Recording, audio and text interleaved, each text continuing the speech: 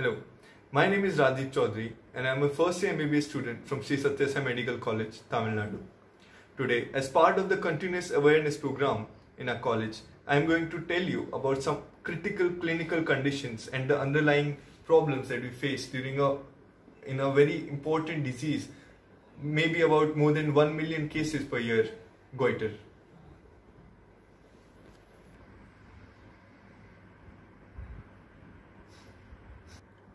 So what does your thyroid gland do for you?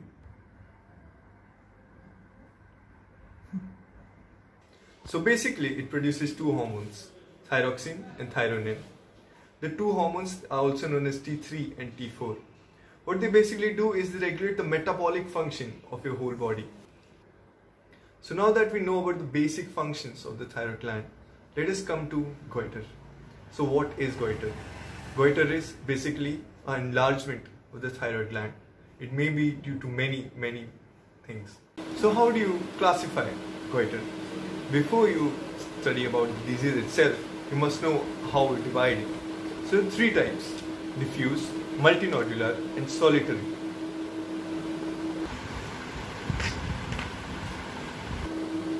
So let us come to diffused goiter. So it is also known as Graves' disease, which you may have heard a lot of times. The first thing that we must know about is there is overproduction of hormones. Most commonly it is known non-toxic, but it also may be toxic. You can see the enlargement of the throat. Now there is also another type of diffuse goiter, diffuse non-toxic goiter. It is not at all related to hypo or hyperthyroidism here, but there is hyperplasia or hypertrophy, which means increase in cell mass or the whole body of the thyroid gland.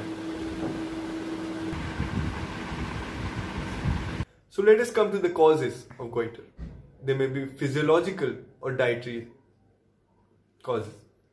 First, physiological, puberty or pregnancy. There may also be dietary causes, like you've heard of a lot.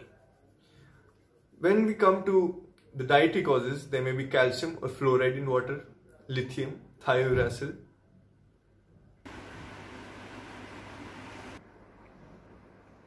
Also, hereditary causes, Graves' disease, lymphoma, thyroiditis. Coming to the treatment of goiter. For really small goiters, there is no treatment required. You just need to reassure the patient and iodine support is given.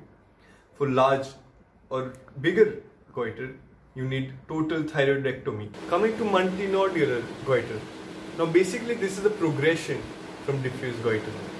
The thyroid gland can become as big as 2 kgs. Basically what happens is there is hypoplasia of all the nodules of the thyroid. There is also one important feature that we must know, that even though the size of the thyroid gland increases, there is euthyroidism, which means normal functioning of the thyroid. Notice the multiple nodules that have enlarged. So what are the causes of multinodular goiter? They're quite simple, as I first said, that it can be a progressive enlargement of diffused goiter. It is a sporadic development. It can also be due to previous irradiation to the neck, due to which there might be hyperplasia. So some pathological features there may be abundance of colloid, inflammation, infarction, hemorrhage, fibrosis, calcification and cyst formation in the thyroid.